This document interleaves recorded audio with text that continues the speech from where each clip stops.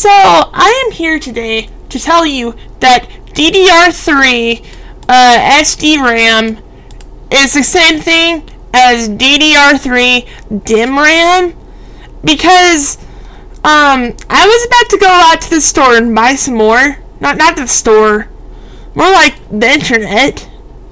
And I figured out at the last second that my pile of DDR3 SDRAM that I wasn't using anymore could fit in the same slot.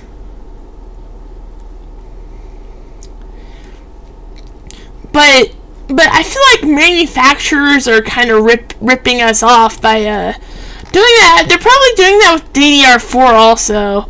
Probably do it with DDR5 when that comes out. But just make sure you keep that in mind. Don't spend unnecessary money, especially if you're doing like a budget build or something.